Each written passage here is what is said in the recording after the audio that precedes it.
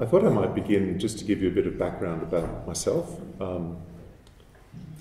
am an Anglican pastor in Melbourne, and I run a sort of a fairly diverse English-speaking group of English-speaking congregations on two sites with a team of people.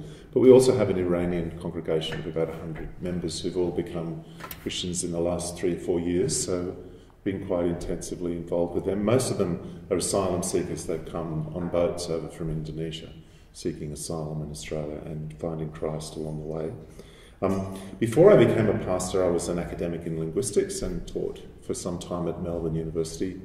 My specialty was Southeast Asian linguistics, particularly, and some other theoretical interests, but I did a grammar of the language of Aceh in North Sumatra in Indonesia. Aceh is considered perhaps the most Islamic ethnic group in Indonesia, and I learnt a fair bit about Islam, as you do in a folk sense, just talking to people, living with people. But after 9/11, I made a decision to study Islam more intensively and systematically as a researcher. By then, I was already in Christian ministry, and so now I probably spend about half my time working on Islam-related issues, teaching around the world, training.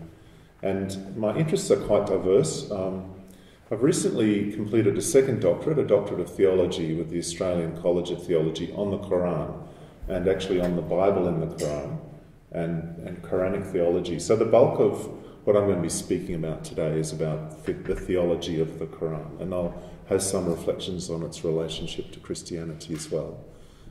Tomorrow will be quite a different program here in the church.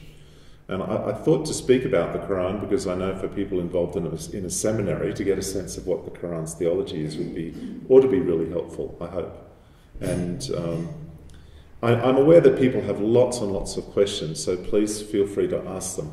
And I don't mind interruptions, and that's partly where a lot of the best learning happens, is in interaction.